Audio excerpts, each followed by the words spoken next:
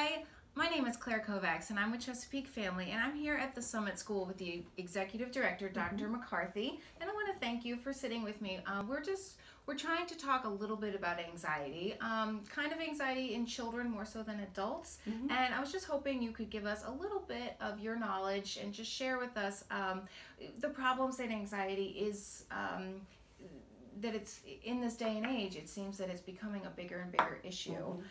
So can you just give us a little bit overview and just any advice on if you can apply just tactics or anything like that? That would be great. Thank you.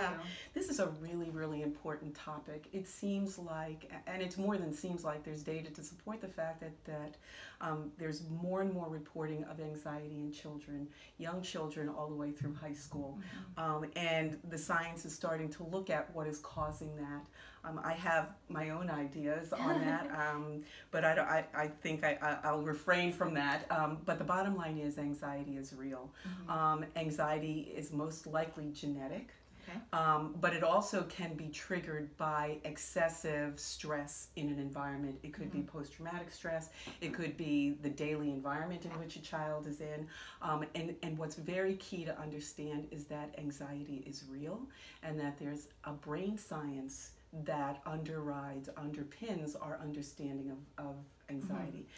Brain chemicals are different, and when brain chemicals are different, then brain structures, macro and micro, become changed. And so we have to recognize that it's not all in somebody's head and they just have to get over themselves. And especially with children, thinking like looking at a 7-year-old, you wouldn't want to say that. So that's very interesting that it is so chemical and scientific. And it's not just test anxiety. So there is overall generalized anxiety where the anxiety exists all of the time, that the child constantly worries about things that as a parent or an adult you say, why are they worried about that? And then there's specific anxiety. Sometimes there's school anxiety. So a child may appear very anxious when school is in session, and then be this chilled out, very fun-loving kind of kid in the summertime. So a clinical psychologist, a good pediatrician, and also a child psychiatrist can help a parent filter through that kind of information. And that's very important information to decide whether it is a generalized anxiety or whether it's a specific anxiety to specific kinds of environments, because then the treatment and intervention differs. Certainly. So you would think that your advice would just be to go to a respected medical professional. That if you are concerned or you have any idea that a child in your life is experiencing anxiety, that is step number one.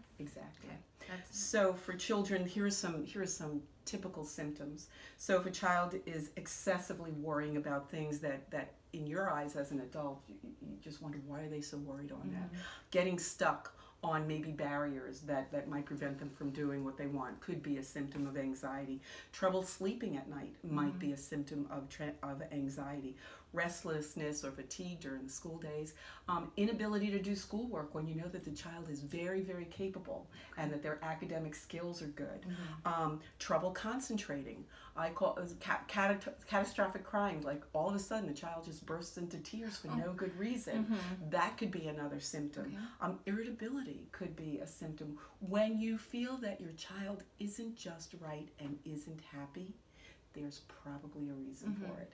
And so as parents, asking the question is important, but then seeking the answers to find the answer to your question is even more important, because you want to seek every opportunity to help your child do well in their environment, which is school, be happy, and grow up happy so that they can be functional as adults. You know, our first goal as parents is we want our kids happy. Doesn't matter how much they learn. It doesn't matter how much homework they do versus another school, a child in another school or another child. It's, is your child happy? Because if a child doesn't feel comfortable in their skin, they're not going to function in their environment, which is school. Wonderful. Yes, well, thank you. That is excellent. I mean, I will take that personally, that advice, and so just thank you very much for just sharing that knowledge with us. We really appreciate it. You're welcome. It's a pleasure. Again, this is Dr. McCarthy from the Summit School, and we just want to say thank you for joining us. Thank you. Thanks. Pleasure. Bye.